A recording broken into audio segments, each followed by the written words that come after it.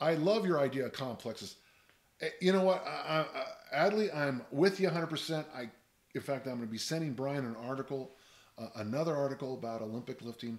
It's going to be about what I wish I would have done, and it's going to be complexes, which are so simple and yet so effective. I am wondering whether complexes could be used in a fat loss phase.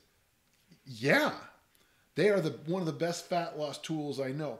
For those who don't know my complexes, just type in my name and then type in complexes.